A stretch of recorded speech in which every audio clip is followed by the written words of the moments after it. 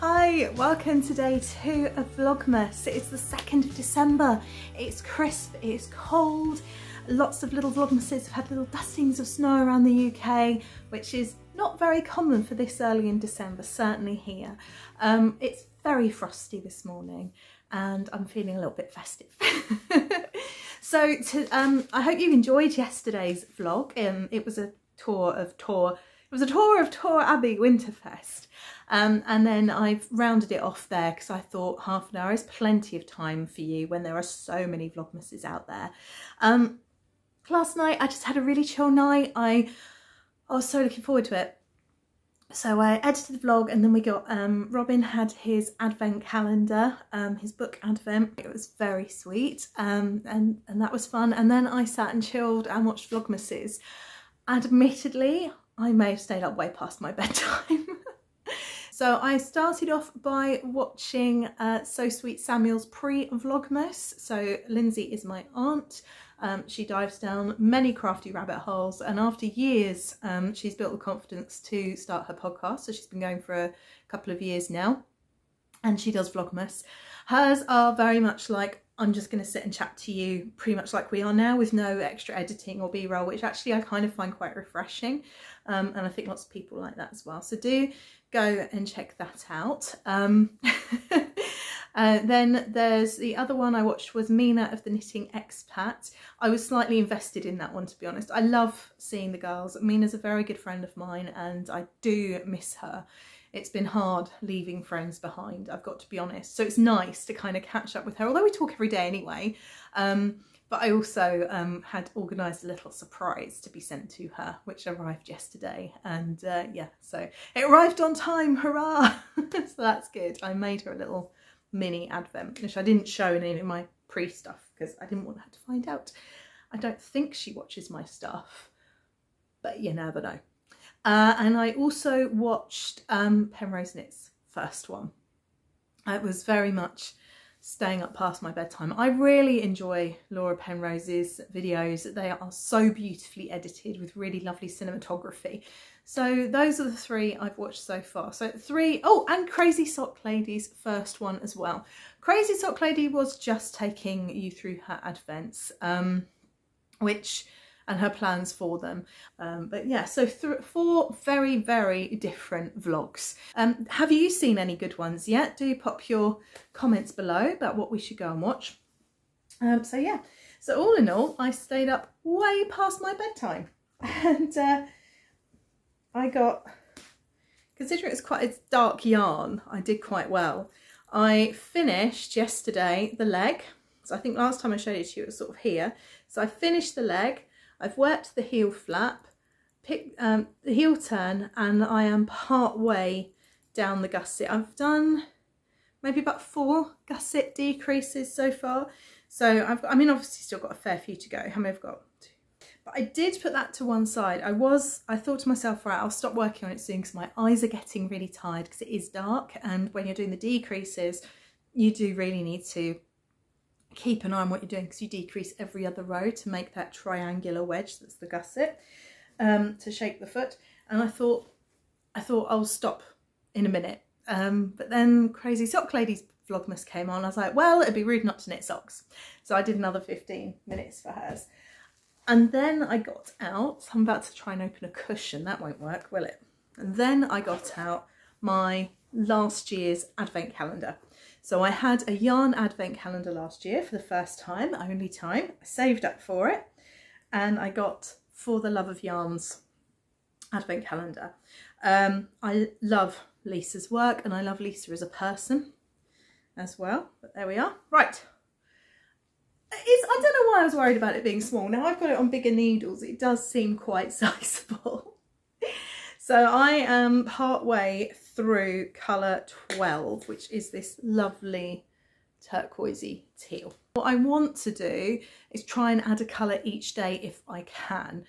So I'll finish day 12 today, and then, because then it'll be finished by the 14th, if I manage that. Is that maths? 12, no, yeah, finished by the 14th, and then it will be in time to get in the post because I think this is going to be a Christmas present for someone. I did this whole thing where I'm not really going to do any gift knits this year, and somehow I found myself doing loads, and I was like, oh, okay. I haven't written them down in my Yule logbook, because if I write them down, that makes the pressure very real, and I don't want that. So what's on the cards for today? It's a work day, but I've got a little bit of time now where I can start to get myself a bit more organised and tidy. I want to gather my craft supplies together for the yarns I'm planning to use over Christmas, and to be honest, just a pretty basket of yarn to look at to make me feel happy. Nothing wrong with that. And finish sorting out our books and things like that. I've already done some swapping out of books in Robin's room. We've done his room Montessori style, which promotes independent learning, and he's thriving with it. But he's got lots of books, and so every so often we just cycle the books out, and I've whipped out all the Christmassy books I had for him already, and obviously we'll be adding to those with his new advent calendar as well. So yeah, let's go and turn this absolutely unholy mess into something slightly more aesthetically pleasing. And you know, the best bit, if you're doing anything for aesthetics, is make sure you're doing it for you, and I really am. I think it's going to make me so happy just to sit and look at this basket of loveliness, even if I don't make much out of it. It's going to be a lovely decoration. My yarn can be decorative as well as practical. William Morris would be so impressed.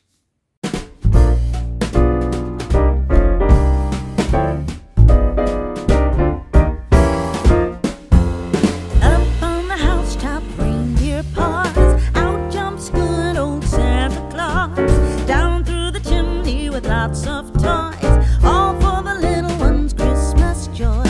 Ho, ho, ho, who wouldn't go? Ho, ho, ho, who wouldn't go? Up on the housetop, click, click, click, down through the chimney with good Saint Nick.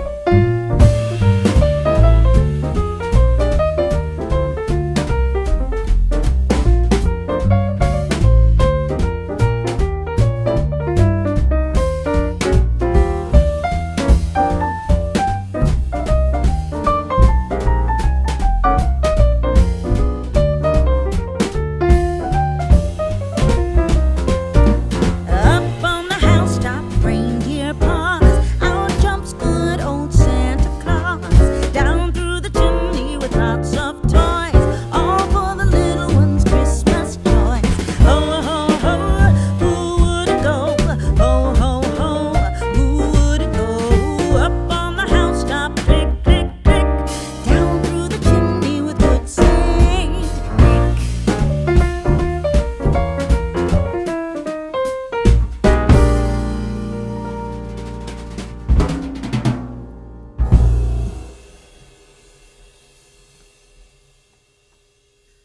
Oh my giddy aunt, what a day.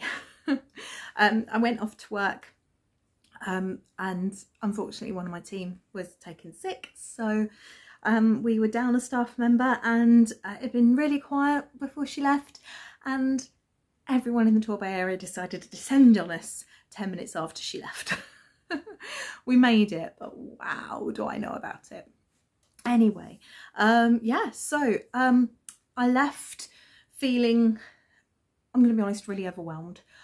I enjoyed going through my stash and putting my festive basket of yarns together, but as I was doing it, I was obviously going through boxes. Now, bearing in mind, I significantly reduced my stash before we moved here. I gave loads of bits away. I had a couple of big D stashes where I sold a lot as well. So bearing all that in mind, hang on, I can hear the dog. So the dog had been let out to do his business, and the door was ajar, like not ajar, but ajar, like big enough for him to get through, and he was just sat on the back step crying because it is minus something out there. And now I've got a very cold puppy with very cold ears, haven't I? Honestly, you're worse than Milo now.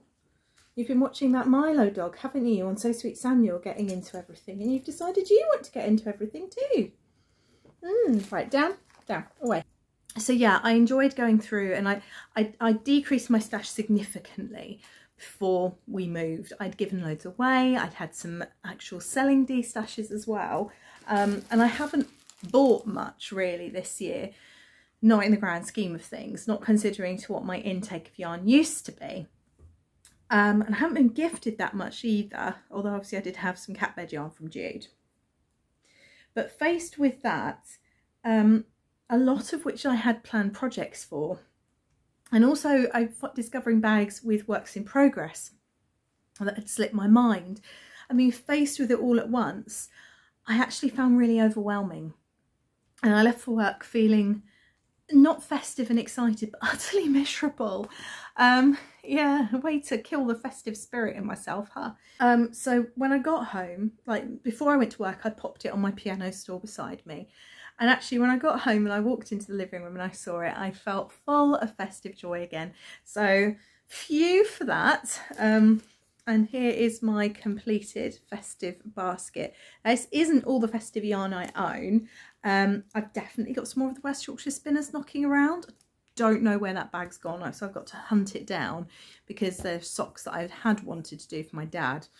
Although looking at this, I'm not going to get through all this anyway, am I? I'm not going to take you all through what it all is now. You would have seen on the montage enough, but as I pull things out from the basket to work on, I will share them with you. There are a couple of intended Christmas gifts in there and some other bits and bobs as well.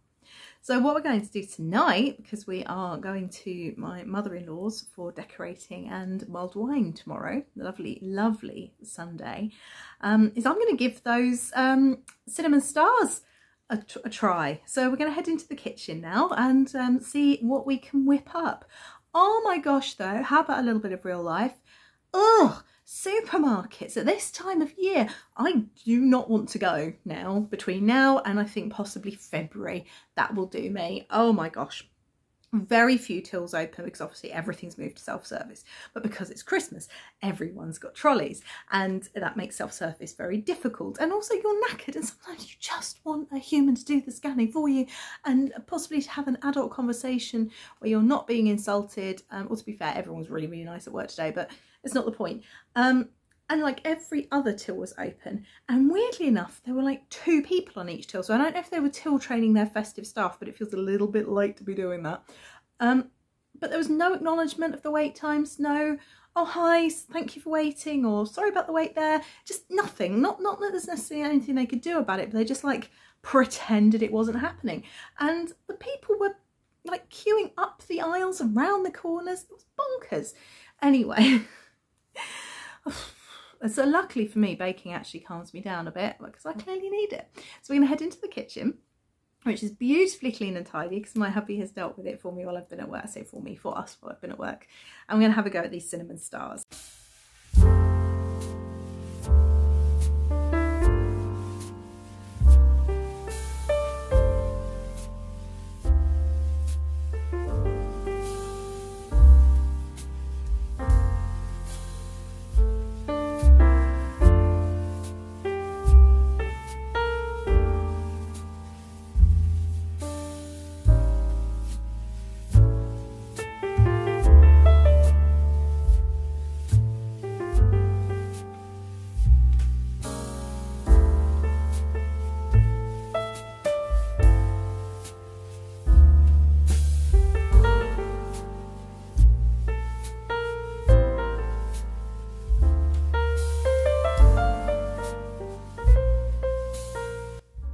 So I'm having a little bit of a mare. This is clearly American based, the books, which is fine because I've got cups, measuring cups now, really cute measuring cups that are half price from Habitat, and the number of recipes I find on Pinterest that call for cups and I can never remember the conversion. And also baking and cooking is like a science. It's a reaction between things, and actually getting the amounts correct I find is really important. Turns out powdered sugar is icing sugar. And I thought we had enough here. Turns out we don't, and also it's the one thing I didn't pick up from the supermarket. So we're going to go off piste already and use caster sugar and hope for the best.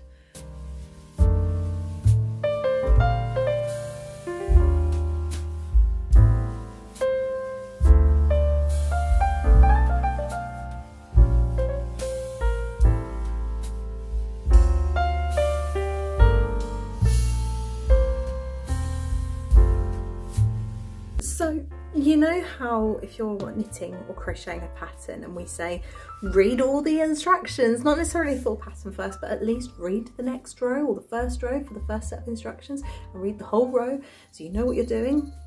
Yeah. Haven't. I've just dumped all the ingredients in a bowl. So it turns out you're supposed to reserve half of a cup of sugar to whisk with the eggs whites, which I have not. I have merrily stirred the sugar into the, it's meant to be cinnamon, don't have any ground cinnamon. We've gone for allspice, almost got mixed spice. I just happened to notice on the picture on the front had garlic and just stopped myself because mixed spice is what we use for something different. So, oh my gosh. I've got my 3 egg whites though, so I'm going to whip those up and then I'm just going to add a little bit more sugar. If anything, they're just going to be extra sweet. Oh yeah, and the vanilla extract wasn't supposed to go until the end either, and that's in there already. So this is going to go really, really wrong, and I hope this is giving you a giggle. Oh, let's see how it turns out, shall we? Also forgot to hit record just then, so I don't know what you've seen. You've missed my beautiful whipping. Looks interesting, doesn't it? It's like Father Christmas with a Santa hat on. Those are his eyes. Oh, don't be rude. It's not a topless gonk. Oh, you're so naughty. Yeah, turns out the tartar was meant to go in this bit as well. I'm not going to put more in because the whole thing will end up tasting like dish soap. So we're just going to go with it. Yay!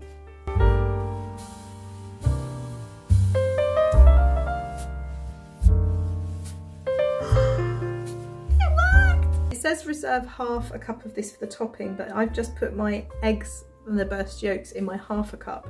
So now I'm gonna have to like do 2 quarter cups. I really should read the recipe.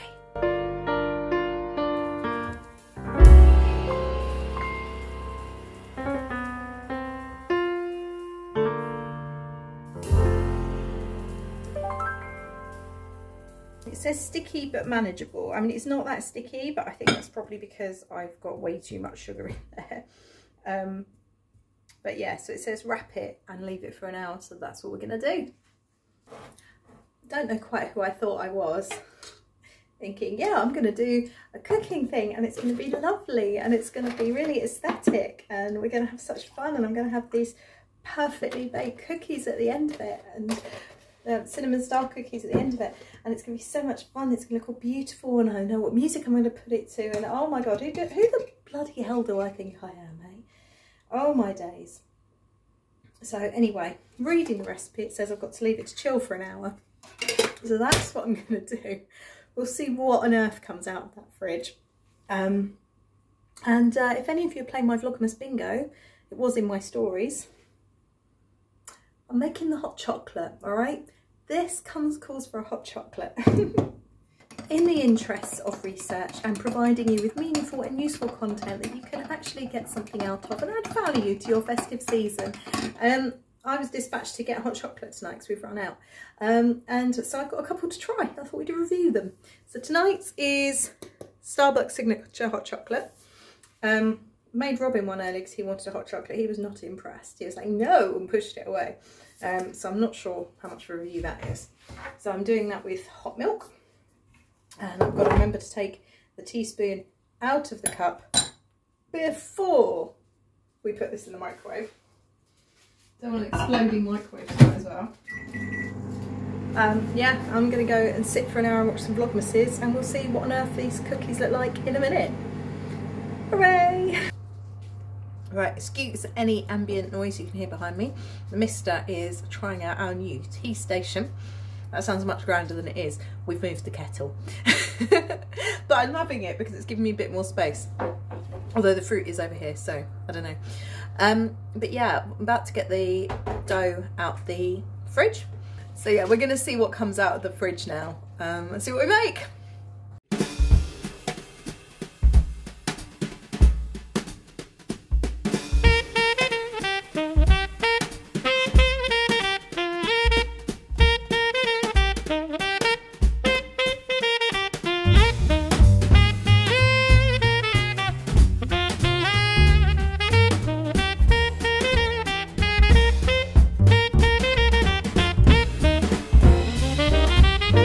You know how when you're making cookies or baking, there is a temptation that most people, myself included, give into, which is to eat a little bit of whatever it is you're making.